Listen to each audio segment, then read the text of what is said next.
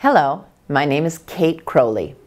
I'm on the faculty in the program of Communication Sciences and Disorders at Teachers College, Columbia University. I've created these video modules with my co-author, Georgia Dwan. Welcome to Module 2 of Differential Diagnosis in Preschool Evaluations, a case study. In this module, we are going to look at the first part of the parent interview. In the parent interview, we look to the parent as the expert in her child's development over time and in various contexts to give us critical information leading to a differential diagnosis. Based on the research, information gathered from the parent is fundamental to the validity of a disability evaluation. In addition, over time, using clinical judgment, evaluators learn what questions provide important critical information from the parent. This is why we use what I call the critical questions to gather valuable information to assist in making our differential diagnosis. The critical questions: language, dialect, acquisitional history, parent's highest educational level, parent history of speech, language problems, family history of academic problems, significant changes in the family structure. How do the students' communication skills compare with peers or siblings when they were the same age? Were the child's language skills in the evaluation representative or typical for him? Is the child clumsy? And please, between the time I first talk to the parent and when I see the parent, give me 10 examples of the best communications of that child and where it might break down. This parent interview must take place in person or by phone to allow for reframing of questions, follow-up, and clarification to collect essential data. The parent interview is best done before the evaluator sees the child, as knowing about the language acquisitional history informs what to expect in terms of dialect, language, vocabulary, prior experiences, and so forth. Without answers to the critical question, it is very difficult to distinguish a disorder from something else. This something else can range from attending and memory problems, dialect and second language issues, and poor performance as a result of bias in the assessment materials, such as bias related to kinds of prior experiences the child may have, such as with vocabulary and books. What follows is the first part of the parent interview. Let's start with some of the critical questions. So, why don't you give me your educational background? Okay, so I am master's level school psychologist, Yep. Bilingual, Spanish. I've been working in CPSC for 14 years now. Oh, wow. Yeah, my whole career.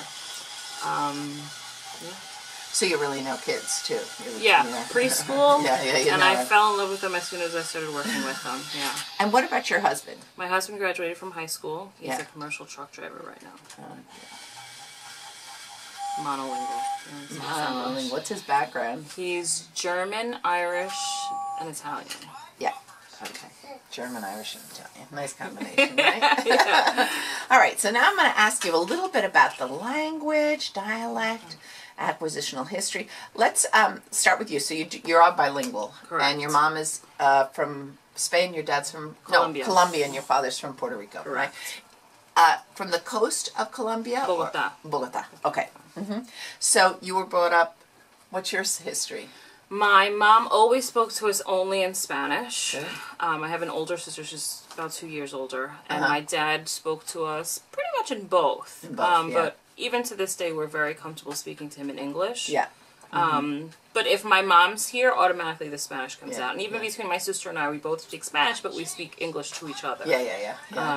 Now, what's his exposure to Spanish? I stayed home with him for the first 4 months, and I was really trying to expose him to Spanish, so nursery rhymes and reading to him. And then when I went back to work... But what about when you spoke to him without the nursery rhymes? Were you speaking Spanish to him, or were you speaking English? English. Yeah, I tried to do Okay. certain times of the day or certain activities where I did the Spanish. Yeah. But it's still very hard for me to stick to Spanish unless somebody else is here. Sure. You know, if my husband's around English, it's very hard for me to stay in Spanish. Yeah. My brain automatically goes back to the English. Yeah. But if my mom's in the room, the Spanish flows freely. Yeah. So when I went back to work, my mom stayed with him full time, and she only spoke to him in Spanish. And how long did that last? Oh my gosh, that was until he was about 2.5. So from 4 months to 2.5. Yeah. And how old is he now? He was 2 years, 11 months? 2.10. He'll be 2.11 next week. Okay, super. Okay, terrific. So up until 4 months ago. Up until I would want to say, he was about 2 when he was primarily, Spanish was his first language. He had more words in Spanish. He didn't have that many words, which was initially where our concerns came up. Yeah. But he was saying agua más. His first word was agua. Agua más, dame, luz, you know, simple things. And cuchara, tenedor, everything related to food. And then he would have some labels in English, but it was mostly Spanish. And we started having concerns probably around 16 months. And that's really where I started to work with him. And I guess at that point my focus really was just starting to see more expressive language, so I really focused on the English at that point. Receptively, I saw that he understood both. Yeah. You know, even to this day, my mom will speak to him in Spanish, and he'll either respond to her in English, or he'll just go and follow the command. Now, were you worried about his comprehension at 16 months? No. Okay. No. Okay. So receptive, you were fine with both English and Spanish, right? Correct. And at 16 months, did he have no words, or?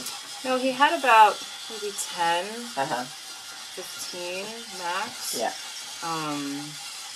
But he was very good about saying more, más, no más. He wouldn't really label the objects. He wasn't giving me, you know, animal sounds. He would say mamam for me, dada for dad. It was very simple things like that. So he would find a way to get around having to, other than agua, that was really the only one that I would hear. On occasion he would say pan. Yeah. But he would just say dame or más or no más instead of requesting or labeling. Yeah. And I would try, and he would go back to that, because it was almost like he was successul with those few words that he had. Sure. And he would resist even imitating at that point. That's good. I mean, that's interesting. So then, so since, say, around 16 months, when you start to do more English expressively, your mom was still coming and being here. Was she here like from 8 to 6 kind of, or how? Oh gosh, she would get here at 7 in the morning and probably leave at 4 p.m. Okay. And that was, I would say, no more than 4 days a week, but it was 4 days a week. 4 days a week. Yeah. That's great. And so then about 16 months, you started to use all English after 4 whenever you were with him. But your mom still used Spanish with him, Yeah, only Spanish. I made sure that she... That's great. You know, every so often she'll throw the English in and I'll hear her, but primarily Spanish. And then after 24 months, after 24 months, then... So about 2.5, you said, maybe I got 2, your mom continued to be caretaker? She continued to be caretaker. At that point, he started getting speech privately. Oh, okay, yeah. So the speech was in English. I couldn't find a bilingual therapist that was covered through the insurance. Yeah. He didn't qualify for early intervention. Right. Because receptively they saw that he did well, and even though expressively he had a limited vocabulary, it wasn't terrible for a 2-year-old. Yeah. I had wanted to initiate the process before he turned 2, but they told me to wait. To see if there was an explosion of language. Or if the deficit were... Oh, yeah, thank God that didn't happen. No. But he started receiving speech privately, I want to say, around March of 2014. Okay. March of 2014. Okay. And your mom still takes care of him? Correct. Okay, so he's still getting a lot of Spanish. Yeah. Fantastic. Those 4 days, yeah. That's great. Yeah. And he's happy to speak Spanish with your mom? It's funny because I don't think he realizes some of the things that he says in Spanish. Like I don't think he realizes the no más or the papa. He always says papa, or very seldomly will he use Spanish. But I don't think he's realizing the difference. Even we had a conversation the other day, and he was asking me, again, he was showing interest in, you know, mommy Spanish? And I'm like, yes, mommy does speak Spanish. And then again he said, Daddy English? And I'm like, yes, Daddy Wow, speaks that's English. great. And he went That's through great. the whole script again. And then I said, well, what about you? What language do you speak? And he said, like Daddy. And I'm like, yes, you speak English like Daddy, but you also speak Spanish. Yeah. And he just kind of looked at me, and I'm like, when you say no más or when you say papa, that's Spanish. Yeah. So he's funny, and he'll count in Spanish and things that he can say in Spanish. So when your mom speaks to him, does he respond in English now? He does like respond you did, in you and your sister did. Yeah, correct. First, we look for background information that helps us form a picture of the child and his family, such as the parents' educational levels, family history of speech and language problems, and who lives in the family. This is also where you're going to find out information about the languages and dialects the child has been exposed to currently and over time. We need this information to have an understanding of what to expect, given the boy's prior experiences and opportunities. We ask about the parent's educational level, which can be telling about the socioeconomic status of the family, which research has strongly suggested is linked with education, such as exposure to books and vocabulary and the quality of language exposure. In this case, we want to draw attention to the fact that his mother is a bilingual school psychologist who has worked for 14 years with preschoolers with disabilities. She and her husband have created a rich learning environment in the home with books, puzzles, and toys. We already know that the mother will provide me with a great deal of information. Additionally, with her experience, she can share observations and insights that are going to be very useful to us as we work to figure out what is going on with Alex. Here is how we include this parent information in the final written report. This background information goes in the background information section at the front. Alex's mother has a master's degree in school psychology and has worked in preschools for children with disabilities for the past 14 years. His father is a high school graduate who is currently working as a commercial truck driver. Let's discuss the language background and use section. It could also be called language/dialect background and use. This section looks at the current and historical exposure to various dialects and languages that this child has throughout his life. That is past and present exposure. Look, everyone has a cultural and linguistic background, and as evaluators we have to learn about this if we are going to make an accurate diagnosis. For example, we must learn whether the child's language marks the features of a dialectal difference rather than a disorder. But every evaluation must have information on the child's language and dialect exposure over time and currently for every single child. We put this right after the background information section at the front of the evaluation. Why? Because the reader of the evaluation needs to know this information when they read it, even though we probably don't know what to write in this section until we as evaluators have finished gathering all the data for the evaluation.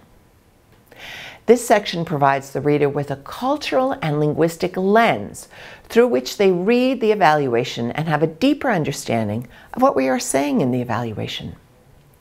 One of our most important tasks as evaluators is to bring the child to life for the reader through the written evaluation, because generally the evaluator is not present in the review meetings to determine appropriate services.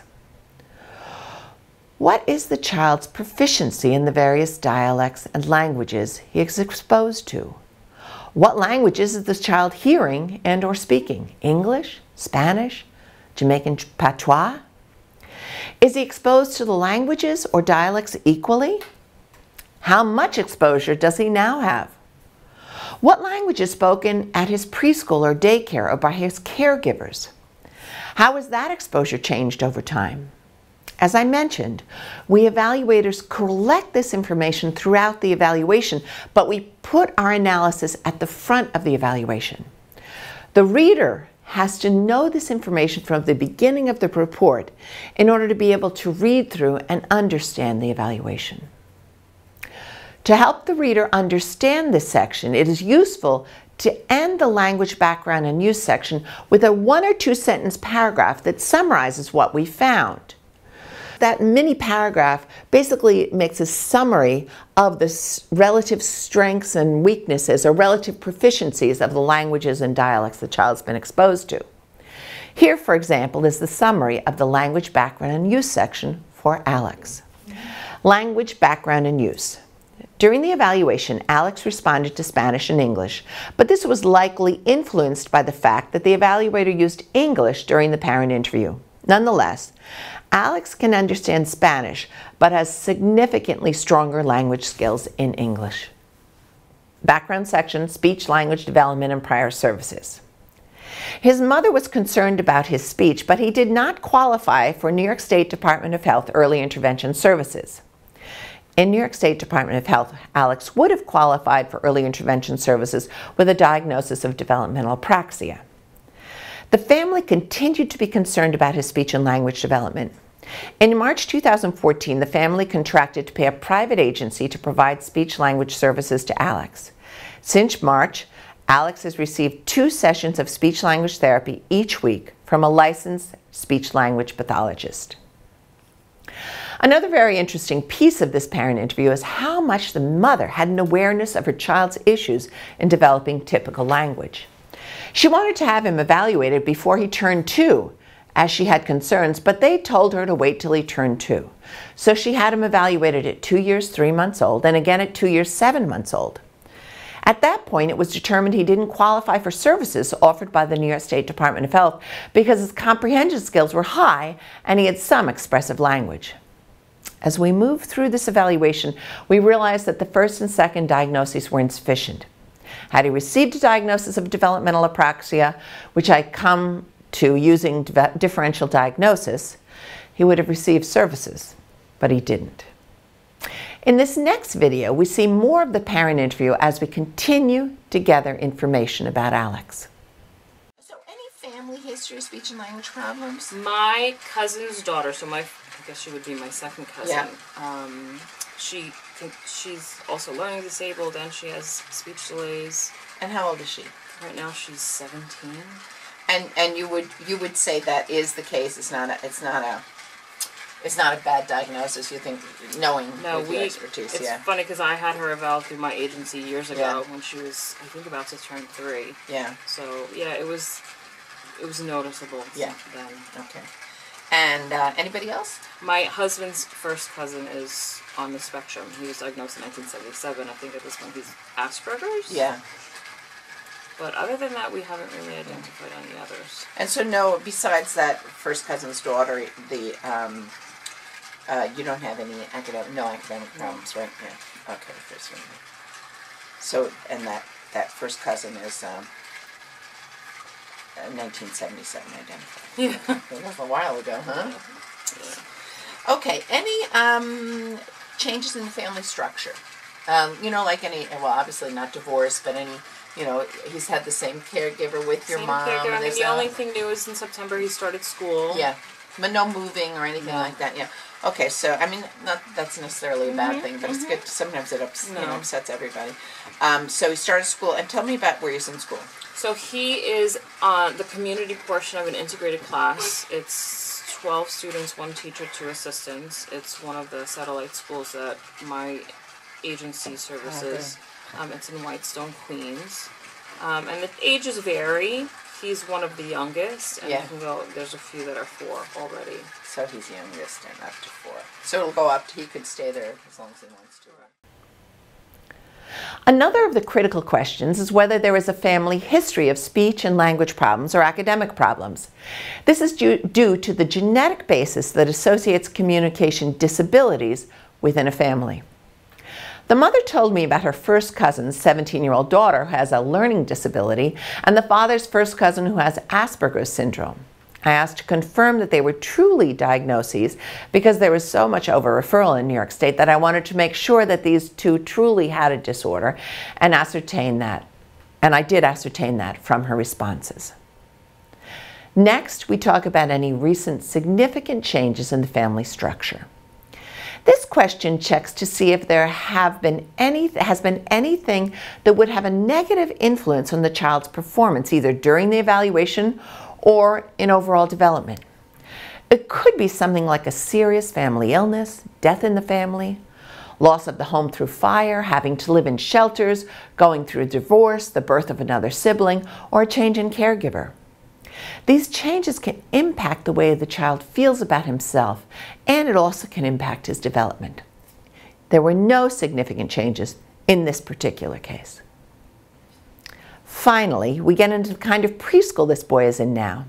He is in an integrated preschool as part of the community portion, which means he is considered a child without a disability, so he is one of the typically developing children in an integrated class with 12 students, 1 teacher, and 2 assistants. So it's a well-supported class. At least we would expect this from the teacher-to-student ratio. Here is how that information appears in the written evaluation.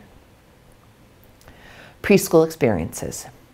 In September 2014, Alex began going to an integrated preschool where he is one of the community students, that is, students without disabilities. He started part-time, but his mother noted that Alex was having difficulties interacting with his peers. As a result, the family recently increased his preschool time, so he is now in preschool 5 full days a week. We continue on with more of the parent interview.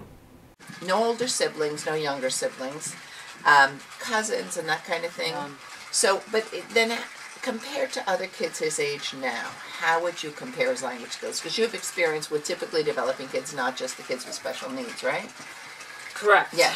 Because we have both. The integrating, yeah.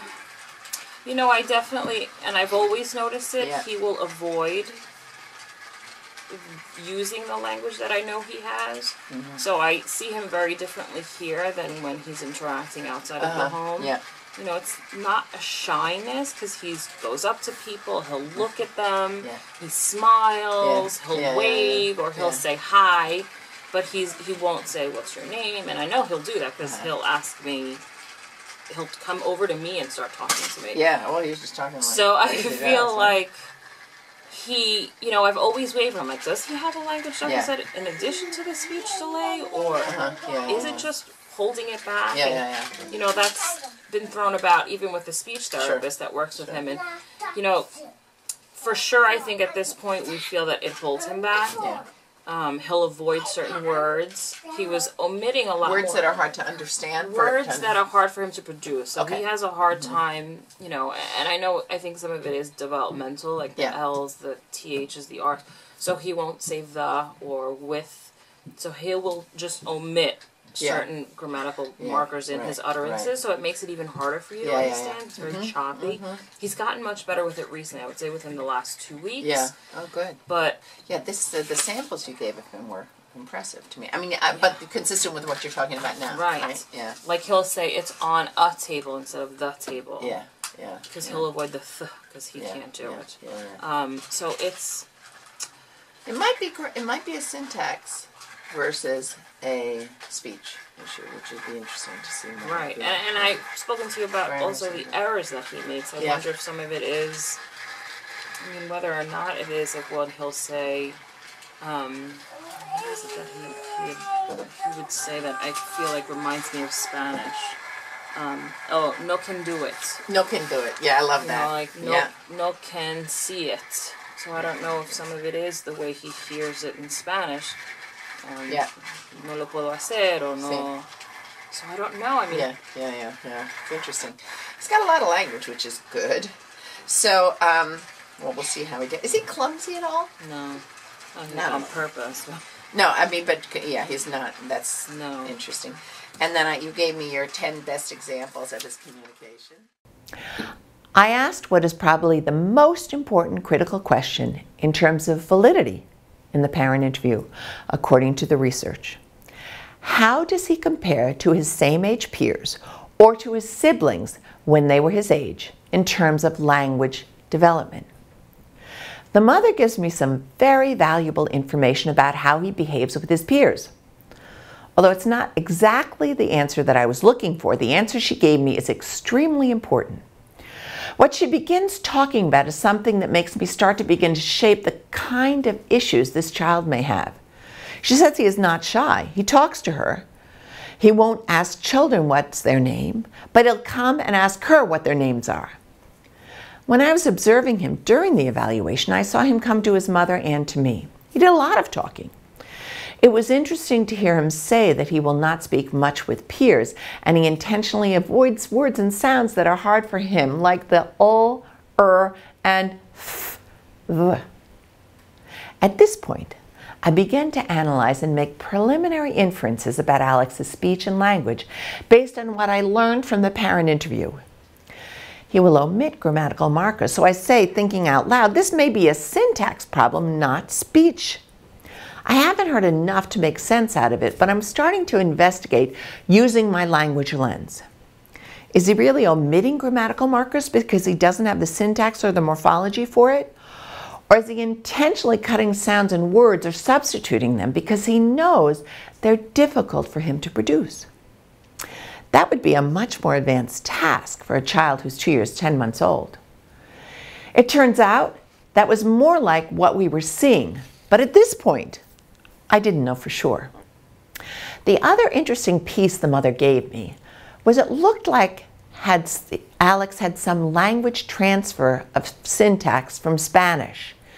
He would say no can do it, which comes from no lo puedo hacer or no puedo hacerlo. At this point, we are not sure whether language transfer has anything to do with what was going on with Alex. As it turns out, it did not. But at this point in the evaluation, we're not sure.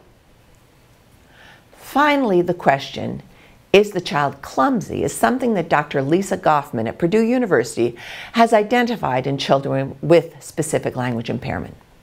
She has found that these children tend to fall in the low average range in terms of coordination and are considered clumsy, though not so clumsy that they would qualify for OT or PT services. However, we have found out that this boy is not clumsy, and we do include that in the evaluation. We have gathered some telling information from the first set of 6 critical questions. Most notably, Alex has difficulty at school communicating with his peers, although he is comfortable speaking with his mom. We learned that there is a history of learning disabilities in the extended family, so there may be a genetic component. However, his mother is a great strength for him because of her professional experience working with preschoolers with disabilities, and because she and his father surround him with a rich learning environment at home. We continue to gather data from the parent interview in the next module.